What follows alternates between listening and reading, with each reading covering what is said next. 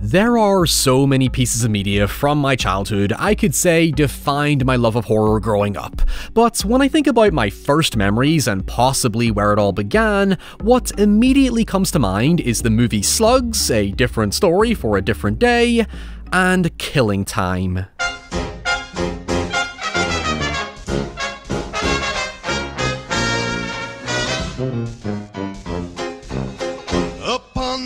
This is easily the most bizarre fever dream game I remember growing up. Back in the late 90s, early 2000s, I used to go into my dad's office where he would typically have the latest Apple computer. You know, back when we called them Macintosh. I even vividly remember the family computer being the Bondi blue iMac. Christ, I feel old. However, it was the collection of game demos from magazines like Mac Addict and Macworld where Killing Time made its nightmare impression on me. Now, admittedly, I never actually played the full game because besides never having a PC and Mac OS games being super hard to find, I was also a baby when it initially released and didn't discover it until the turn of the millennium. But nonetheless, this bad boy was the PT of my childhood and I never forgot about it. Throughout my many years consuming horror, I was always reminded of it from time to time, and a few years ago I finally watched a playthrough to at least experience it secondhand. However, what always stood out to me was not simply its grotesque and absurdist Evil Dead-like spirits, demons, and zombies, but how remarkably involved and lore-heavy its story was. Recently, Nightdive Studios have been feeding my childhood horror gaming nostalgia by remastering Shadow Man and the yet-to-release The Thing, and remaking System Shock, three games I loved growing up, but admittedly never finished because I was too young and too stupid to understand their old-school obtuse game design, and now, out of nowhere, they're dropping a remaster of Killing Time just in time for Halloween. Now, here's the thing, I never ask for review codes, although developers, if you are watching and you want to send me free stuff, I'll happily take it, nudge nudge wink wink, but Nightdive Studios did reach out to me on Twitter and provide me with a review code, so I felt curious to check it out. Although I feel for transparency's sake, I should clarify I am not being paid to promote it, these are entirely my honest opinions. Also, with this being my first game review in quite a while, I should reinstate that it's always been a rule of thumb on this channel that everything be accepted as a spoiler, so you've been warned.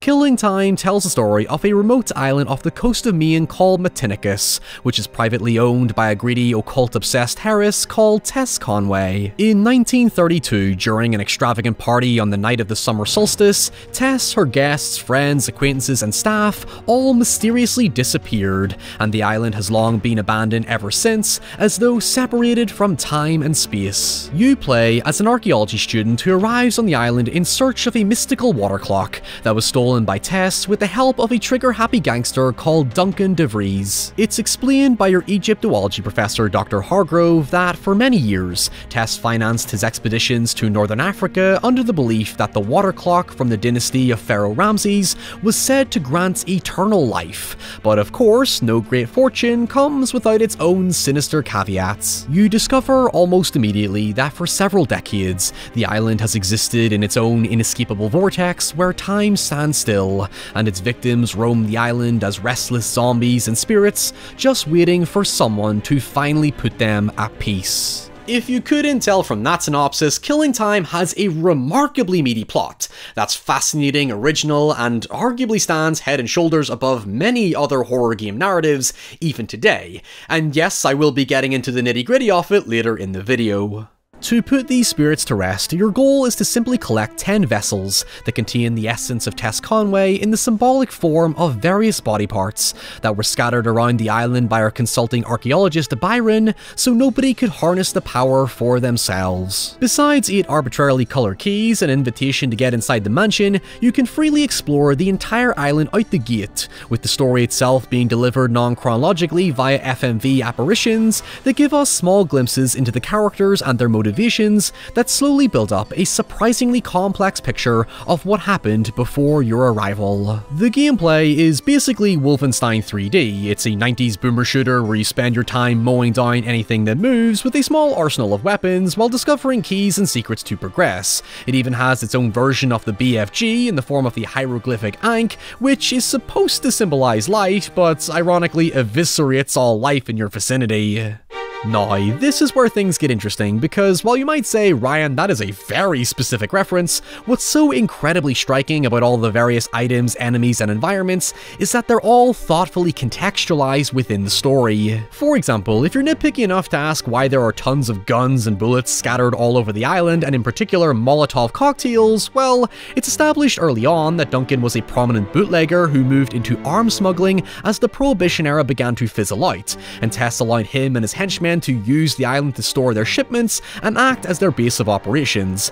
Hell, in the basement, you'll find yourself fighting angry prohibitionists who throw fucking alcohol at you. The variety of ghosts, skeletons, zombies, ghouls, bugs, and flying Nimbus heads all have their own little backstory or reason for existing. The bugs are a reference to the butler Robert trying to deal with a botched pest extermination, the beetles and the Nimbus heads are an obvious reference to the sacred and cursed Egyptian artifacts planted around the island, and there's even a burning room filled with skeletons that smoke cigarettes because Robert explains it's a designated smoking lounge. It's vividly absurd, yet strangely, it all makes sense. Byron is even mad at Robert for flushing his preserved scarab beetle dung balls down the toilet, and what seems random at first ends up being the main enemy you fight in the sewers. Nothing feels like it simply exists so you can shoot it. It goes out of its way to flesh out a true house of haunted attractions with environmental storytelling, and an extra beauty of the remaster is that it includes behind-the-scenes features that demonstrate just how intricate everything is. The guest rooms comprise of overworked, rightfully pissed off angry maids who just want to punch you in the fucking face,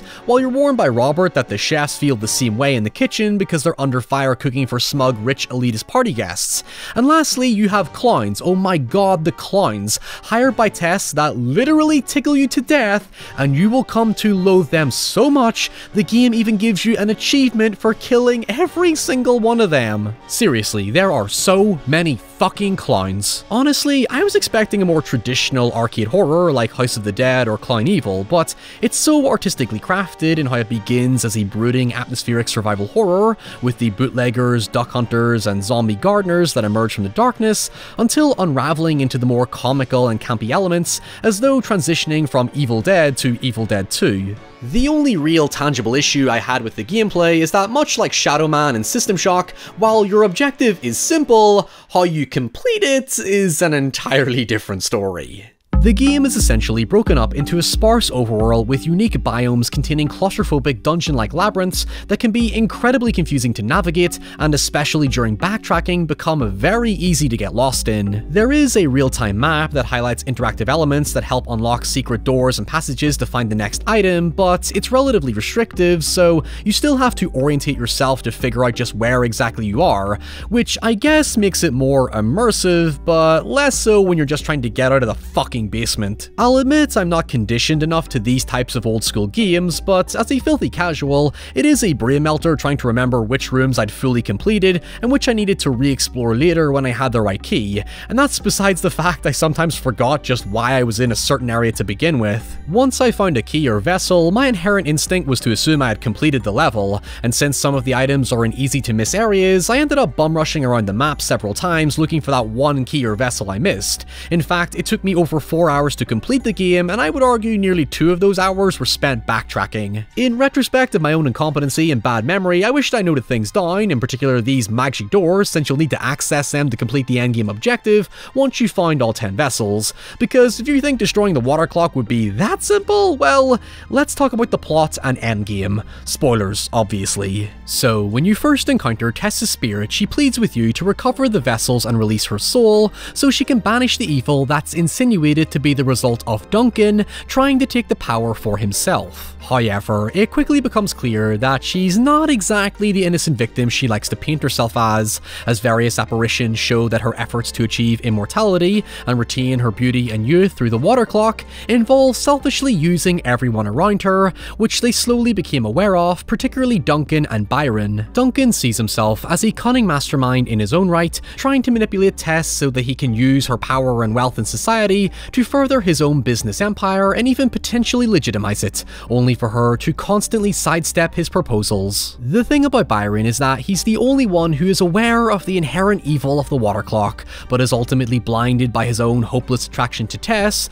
and thinks that by helping her, she'll fall in love with him, and they'll be together for eternity. While the triangle between Byron, Tess, and Duncan's separate delusions escalates the evil of the water clock as if it's feeding on their desires, the subplots focus on the victims caught in the crossfire. The butler Robert is perhaps the most tragic character in the story, as he slowly reveals how devastated and depressed he's become, witnessing Tess become consumed by darkness and greed, having looked after her since she was a child. His thoughts about Tess's former innocence then seem to reflect onto her niece Angela, who attempts to help the player on several occasions. The least interesting but still thoughtful subplot involves Tess's friend Lydia, who becomes so envious of Tess that she attempts to mimic her appearance and later takes advantage of the same people Tess does in a bid to tarnish her legacy. Tess eventually agrees to Byron's plans to preserve her power by reverse engineering a similar ritual used by the goddess Isis to resurrect her husband Osiris,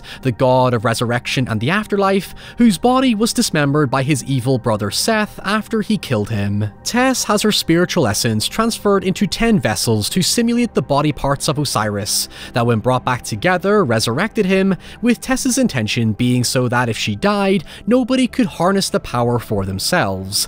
Byron, however, explains that the main reason for doing this is to expand the radius of the water clock's power by distributing the vessels facing the clock, thus creating the time-stopping vortex around the island to preserve her immortality. Eventually, you follow a secret chamber to Tess's attic, where it's revealed that after Tess rejected Duncan's proposal of marriage, he fatally stabbed her, causing her to use her dying breath to curse Duncan with the evil spirit of Seth, who after confronting him, turned him into this thing. I am now the avatar of Set, ruler of the night. Your soul belongs to me.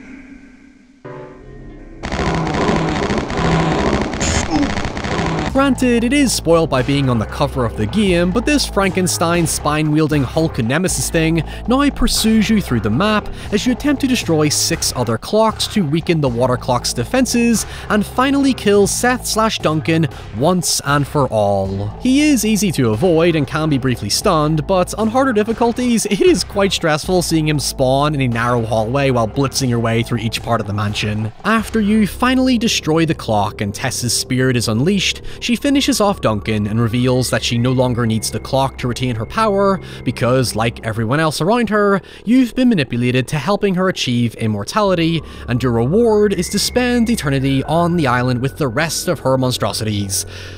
Unless you're stocked up on Duncan's Molotov cocktails and a flamethrower, in which case she goes down pretty fucking easily.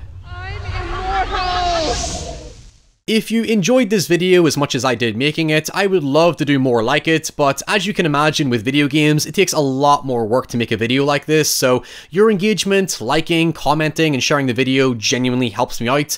But until next time, stay safe, stay away from cursed Egyptian artifacts, and I'll see you all very soon.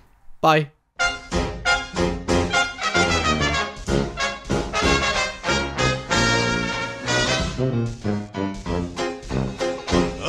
This time trap tile where time has ceased to be. If you must know